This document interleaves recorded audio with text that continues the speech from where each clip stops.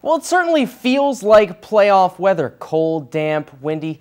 It must mean it's about time for the Section 4 playoffs. But don't get too ahead of ourselves quite yet. There's still another week of the regular season for everybody except for Class D. So we start to see some of the playoff matchups starting this week, though, as we see a matchup that could be a Class B playoff preview as Johnson City and Norwich take on each other this afternoon. Taking a look at the highlights, both teams at the top of their respective divisions, but something would have to give. Third quarter, Johnson City up 12-6, tack on 6 more on the board for the Wildcats. Anthony Johns from 5 yards out makes it 18-6, but Norwich comes back. QB Seth Thompson finding Patrick Taylor down the field, 22-yard gain, nice catch right there. But later in the drive, Thompson going through the air again. This time, he finds the wrong color jersey. This time, it's JC's Ricky Ballas picking it off, returning it for the interception. But wait, a flag down on the field for roughing the passer. Give it back to the Purple Tornadoes, and they cap off the drive with this TD run by Grant Brightman, cutting it to an 18-12 Johnson City lead, but the Wildcats able to hold on. Your final, 24-12 Johnson City. Now to another marquee matchup over to Maine Enwell, where the Spartans taking on Class 2A Corning. Pick it up in the fourth, tied at 8. The Spartans driving, but Kyle Gallagher's pass picked off by Corning, returning it deep into Maine Enwell territory. The ensuing drive, it's Matt Cardinal with a huge stop for the Spartans, able to stop Corning at the goal line. Emmy takes over on their own half-yard line. Remember that, because next play, Luis Uceta, the human highlight reel, 97-yard run, marked down all the way inside the 1-yard line. He couldn't quite get in, but Darnell Woolfolk-Kent puts it in for the score. Spartans take the go-ahead lead there, and they go on to win 16-8, your final. Maine Enwell winners.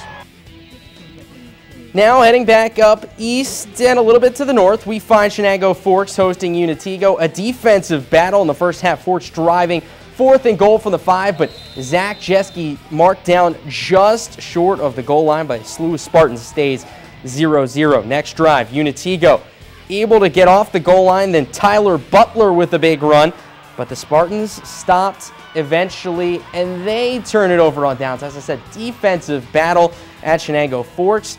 That's where there's some trouble for Forks, though. On the next drive, snap goes over punter Kevin Patwell's head for the safety. 2-0 Spartans at that point, and they go on to win. Big upset win for Unitigo, 20-0. They shut out the Blue Devils.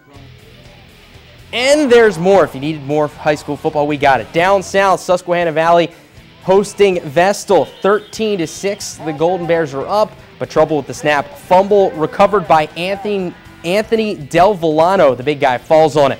Then Susquehanna taking over. Laurent Dorr carrying Golden Bears down inside the 20-yard line for the Sabres, and then they're able to capitalize. Vince LaMantia, play action, rolling out. He finds the quarterback's best friend, the tight end, Tyler Fish, in the end zone for the touchdown. The extra point ties it at 13, and Susquehanna Valley going on to win by 1, 28-27 in a nail-biter. Now taking a quick look around the rest of Section 4 from this afternoon. Shenango Valley, 47-0 shutout win over Windsor. Binghamton, big winners over Horseheads, 48-zip. Waverly taking care of Newark Valley, 35-6. And Seton beating up on Edison, 58-7. Now it's time for some nightly honors. Time for our play of the night. In case you missed it, we call it maybe the play of the day. How about a series of the day? Luis Uceta, the 97-yard run for Maine Enwell, and that would eventually set up Darnell Woolfolk's go-ahead score. Maine Enwell with the big win over Corning at home. They also take home our play of the night. Now, what you've really been waiting for, the hit of the night, kind of like the dessert for the day of high school football, and there's nothing sweet about this hit. Ricky Ballas, he gets leveled by Norwich. That's going to hurt. Corey Bradbury with the big hit for Norwich, number 7. He takes home our hit of the night for Norwich.